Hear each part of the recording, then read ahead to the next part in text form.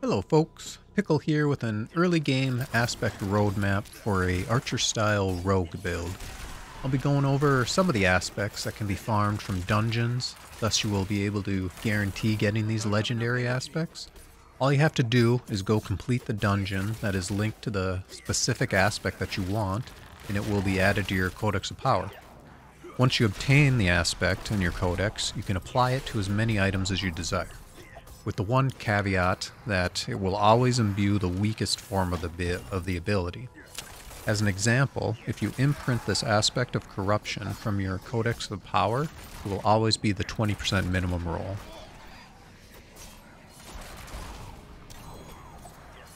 Let's just take a brief look at the skill tree here. Just an idea of what I was working with during the beta and Server Slam weekends. So I usually was going with Puncture. The reason I like this is because of the guaranteed vulnerable that you can apply as long as 2 blades out of the 3 hit your target. So very strong against bosses, champion mobs, and so forth. I like Rapid Fire a lot. Good strong skill.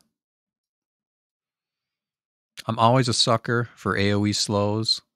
So I'm going to try as hard as I can to make Caltrops work in a build. I know it doesn't seem to be that popular among the community, but definitely going to try to make that work. Poison Trap deals a lot of damage. Fun skill to play with. And then I was going with both Shadow Imbuement and Poison Imbuement. Both very strong. Because of that, no ultimate. You could certainly drop one of those, throw in an ultimate. I don't like the idea of not having an ultimate, but I think this is one I'm going to try out at first, as far as Rogue. And keep passive, really leaning into Lucky Hit and crowd control, as well as the traps and whatnot. So I think this will probably be the best one. Get extra grenades for more stun. And then just a quick look at some of the passives. 1 point here, a little Lucky Hit, extra energy. So I can get up to this to have plus 15% increased Lucky Hit. Then we go over here for Trap Mastery, increased critical strike against vulnerable enemies. Pretty strong, I think. Precision Imbuement, extra critical strike for your imbued skills. Some more CC, stun chance with Lucky Hit. Over here we got extra poison damage. All 3 of these. Plus extra attack speed when poisoning. Work along Poison Imbuement and Poison Trap. Here we put 1 point, just so I get down to the extra vulnerable damage. Leaning into that as well. And that's about it for the passives. Alright, so here's an overview of all the aspects that I will be targeting when the game launches, and then I'll go over each aspect and where to find them. I went with a defensive on the helm, the aspect of Siphoned Victuals, which has Lucky Hit, damaging a vulnerable enemy with a core skill, has a chance to drop a healing potion. And this can be found in Leviathan's Maw in Hawazar.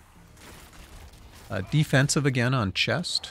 The cheats aspect, you take 15% less damage from CC enemies. And whenever a CC enemy deals direct damage to you, you're going to gain 15% movement speed for 2 seconds. This one's in Luban's Rest in Skazglend.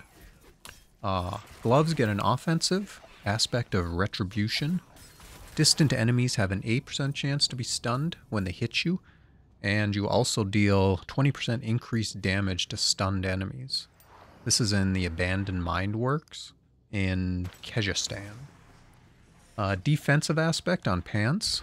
The aspect of the Protector grants a barrier for 10 seconds when damaging an elite enemy with a 30-second cooldown. This is in the Lost Archives in Fractured Peak Zone. A utility aspect on the boots. The Shared Misery. This is Lucky Hit, 30% chance when you hit a CC enemy that the CC effect will then spread to another unaffected target. And this is in the Oblivion dungeon in Hawazar. Ring gets another offensive, Trickster's aspect.